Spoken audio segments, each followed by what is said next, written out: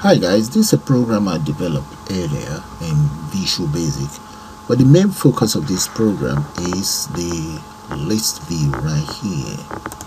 Okay, although I also have MaskedTextBox. So but let me show you how it works. All of these are all text box, and here I have combo box. There's a label there, buttons. So let's show you how it works. Now we enter the student details there.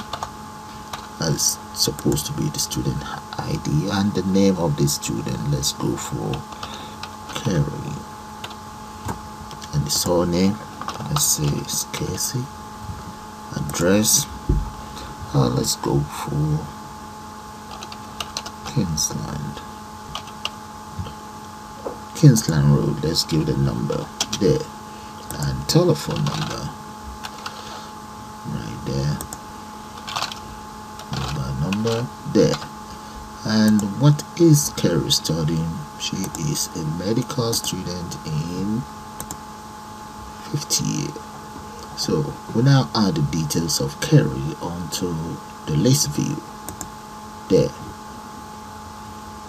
Okay, we've entered some student records there. Supposing we want to duplicate any of these information here, let's start with, let's go for student number 0935 right here. Okay, and if I click on add, this is what you get. The system tells you the student number 0935 already exists. Okay, so let's enter another student number. Make sure this time around we enter the right number in there. Okay, let's enter a name there. Let's say the name is King, and that's the surname. And here we have address 81. Let's go for Benin Road, Nigeria. Alright, now telephone number. That's the telephone number there. And what is this guy studying? Let's say he's studying math, and here maybe he's in 3rd year, so we can always add that here. There, it's added.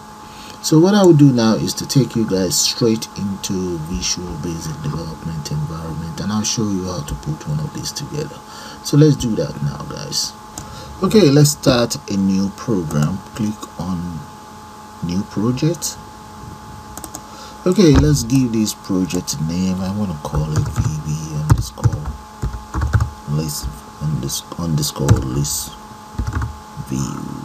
Okay, there we go.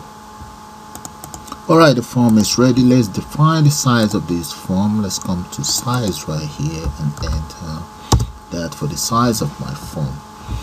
Now the next thing I will do is to go to tools right here, drop this down, and let's look for our main list view that I intend to use, this very one. Double click on that very object, bring it right here. That's the list view. And now click on this rectangle there, and let's select column right there. Click on column, add, and scroll down to where we have the text there, and I'm going to enter student underscore ID. I will then add. Now back to the same place where it says text, add first name. Repeat the same thing for the next one. Add, that will be surname.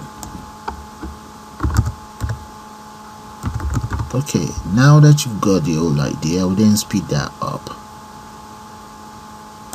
Okay, now that that is ready, the next thing is, let me add, okay, let's add a label. I'm going to need 8 of those here, and one more, and one here actually. And let's just speed up the whole design of the label interface. Okay, the next thing I'll need is, let me get some text box in. Let's come right down here. We need about 4 of those. Let's copy it across. Yeah, then we need 2 MaskedTextBox. Those 2. 1 and 2. And let's change the property of this MaskedTextBox. As you can see, select the rectangle, click on set max, and change that to, I need it for telephone, so I'm going to go for this. Now repeat the same thing for the next one. Where is it? Right there. Okay, and underneath here I need 2 combo box. There we go. 1, 2. So we speed up the design of this interface and get back to you. Alright, this is how the interface looks now. So let's take care of this exit button first. Double click on that and enter as follows. Those are the lines of code for the exit button. As you can see, I've already declared a variable there, and then this message pops up, and if the user selects yes, the system exit. That's it. They're using if statement to achieve that. Now the next thing I want to do is, you see this combo box, both combo box, let's populate it. Double click on the form load, and right in here let's populate the combo box right there. Okay,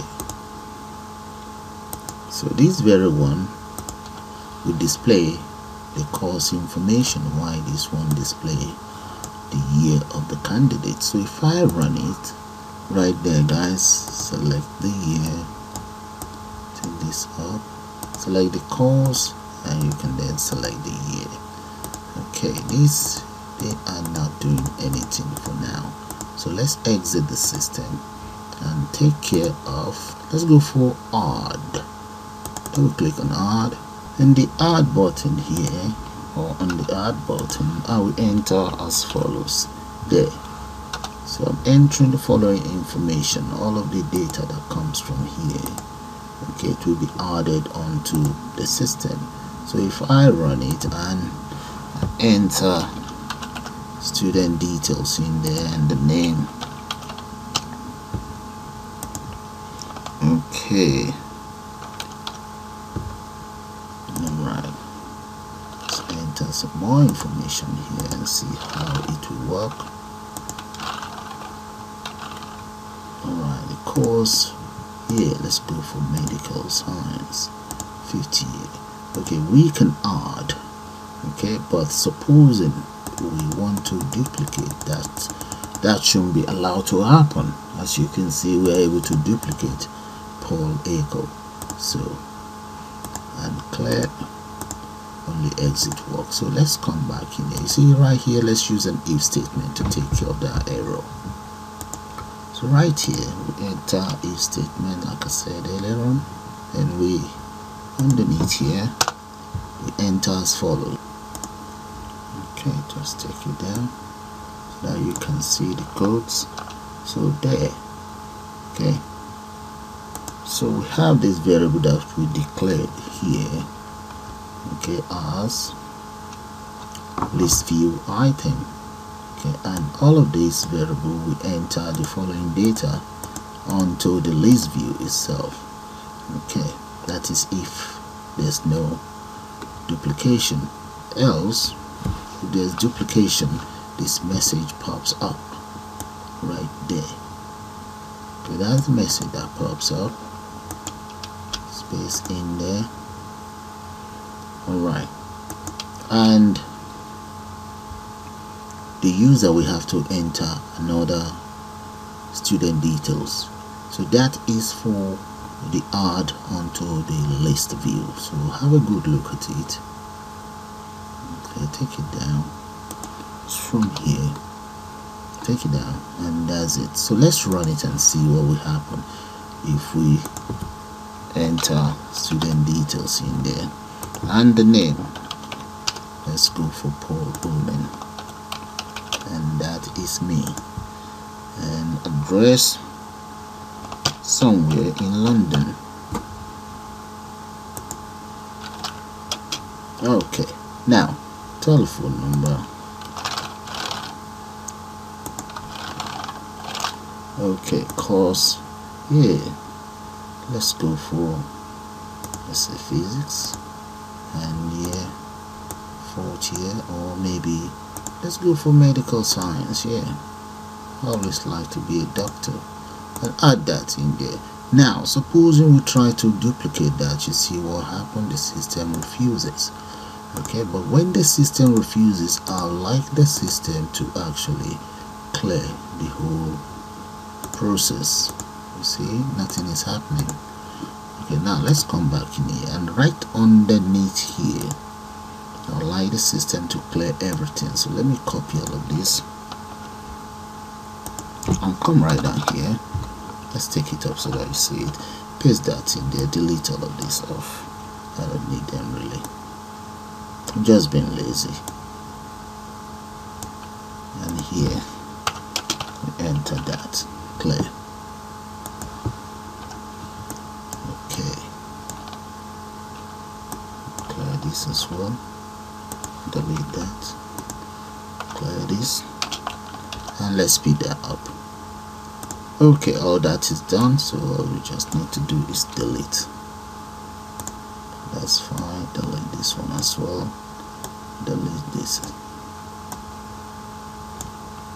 Right, so if when you duplicate or add, this system will just automatically clear the whole of this input object that you enter in there.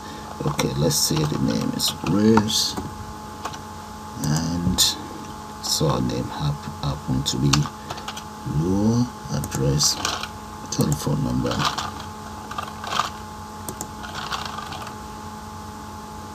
course, year, add. Okay, if I click on add again, that's what happened, and I click on yes, there, that's it, all gone. So that's fine. Now we need to be able to click on remove if you want to remove any student data, and save as well. Okay, exit that. Yeah, so double click on remove and enter that in there.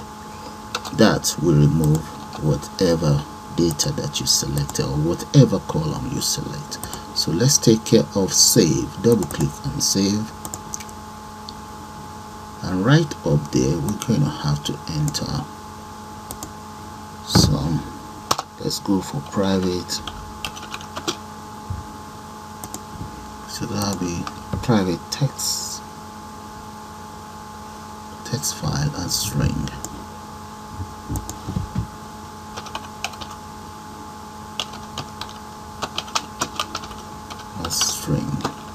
Okay, there.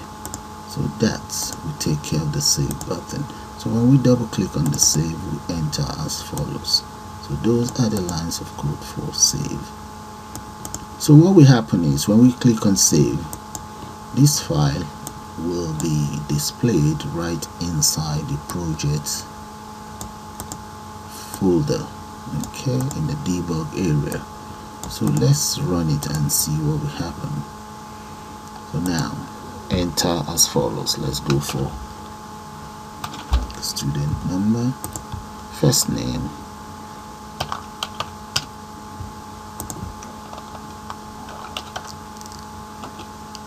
and address,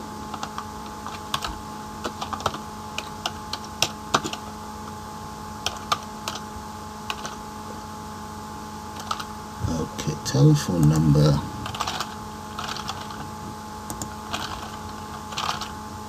course, let's move that up so that you can see the course, enter maybe chemistry, and year maybe 3rd year, and there.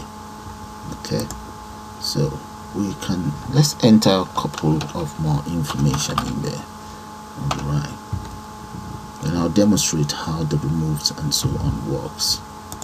There guys, now that we have some information in there, all you need to do is select whatever data you intend to delete from the role and just click on delete. And that is how the remove works. Now let's say you want to save this, click on save. There, it is saved. So let me show you where the file is saved. Right here we have the file. If I double click on that and go to this folder, then the bin, the bug, and that is the file. Double click on that, and there, that's what you see. Those are the two details in there. Can you see that, guys? So that is how you create a program in Visual Basic using ListView. So with that, I'm going to call it the end of this program. I suppose you guys enjoyed. You all have a nice day now.